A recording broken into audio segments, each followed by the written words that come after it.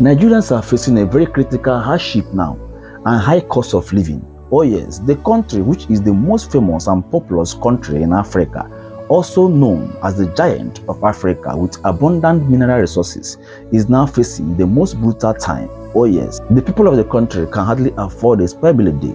It was said that the citizens of the country have been facing hardship, inflation and insecurity right from the leadership of the former president for over 8 years. Oh yes, but when a new government was installed, the hardship increased ×5 to what they have been facing for the past decades.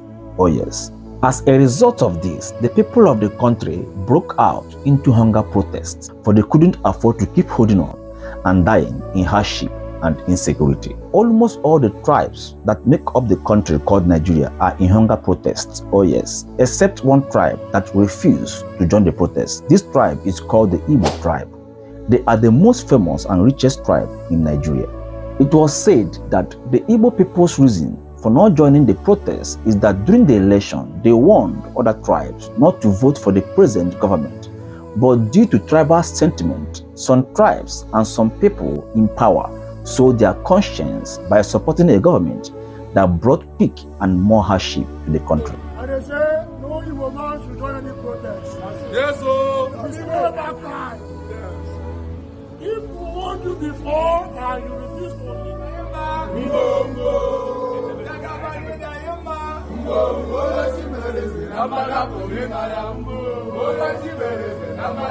despite the hardship in the country, the Igbo tribe are still exploiting, displaying happy moods, and building houses. Oh yes, Nigeria, being the richest country in Africa with a lot of mineral resources, is now indirectly the poorest country with hunger and high cost of living due to poor and greedy governance.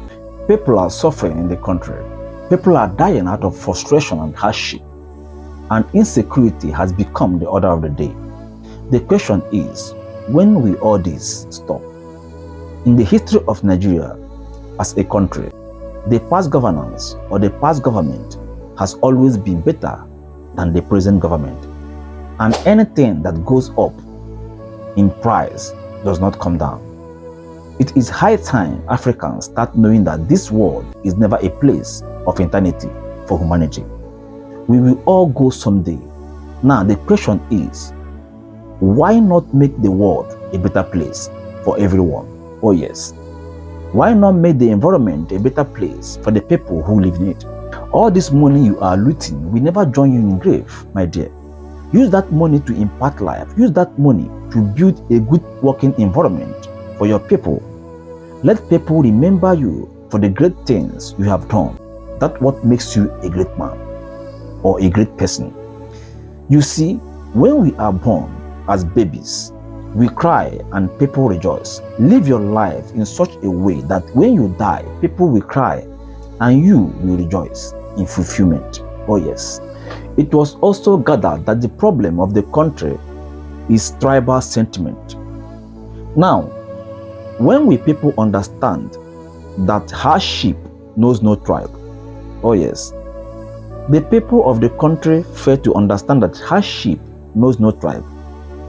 Because when you vote bad governance in power, my dear, you will also face the hardship. Everyone will experience the hardship.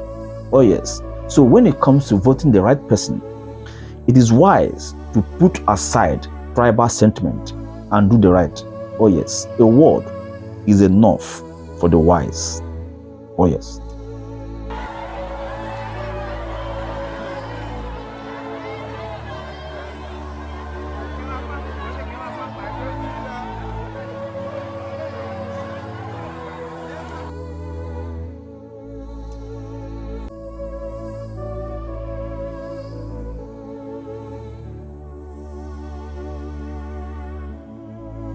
Nigeria will see positive changes as we move along.